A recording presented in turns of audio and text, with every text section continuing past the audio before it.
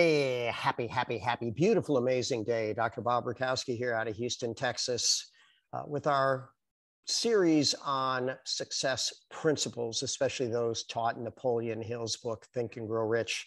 Principle number 4 is specialized knowledge. So, interesting question. How smart are you? And there might be a better question. So Einstein said this: everybody is a genius. So we know everybody has genius level, some intelligence in them on some topic or some skill.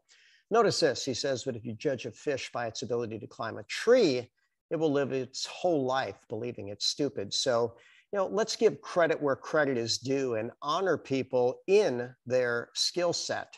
And I like this researcher, he was looking at intelligence and he says, man, there's so many types of intelligence.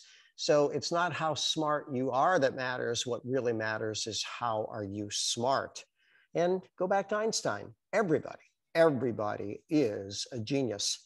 So Napoleon Hill, 30-year project, interviewing 500 of the most successful people in the history of planet Earth and putting together a practical guide to success.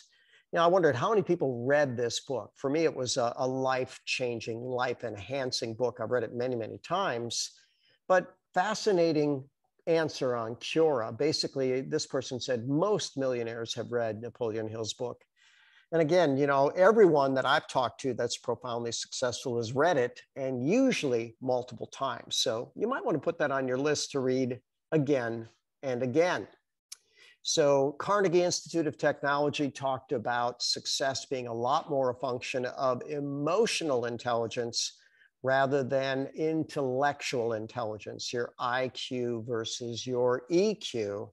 And so how do we develop a good EQ? Well, first, we probably want to know what it is. And so emotional intelligence has both personal competence and social competence. So you want to have self-awareness and self-management, both fantastic skills. And then in terms of social circumstances, be aware of the people are around you. Start tapping into that intuition and feel the vibe of the room, vibe of the crowd.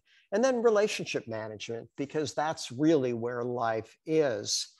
When we start talking about personal management, personal mastery, I like this quote. It comes from Aristotle a couple thousand years ago. Through discipline comes freedom. And Jocko Willink uses that as his statement as well. He was the greatest ground commander of the Navy SEALs in the war on terror.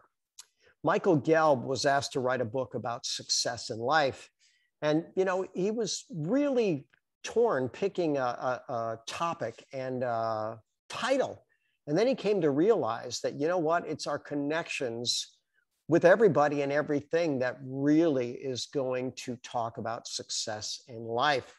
So The Art of Connection is the title of the book, subtitle 7 relationship building skills that every leader needs to know. And I have a mini course book summary on my YouTube channel, Dr. Bob Rakowski.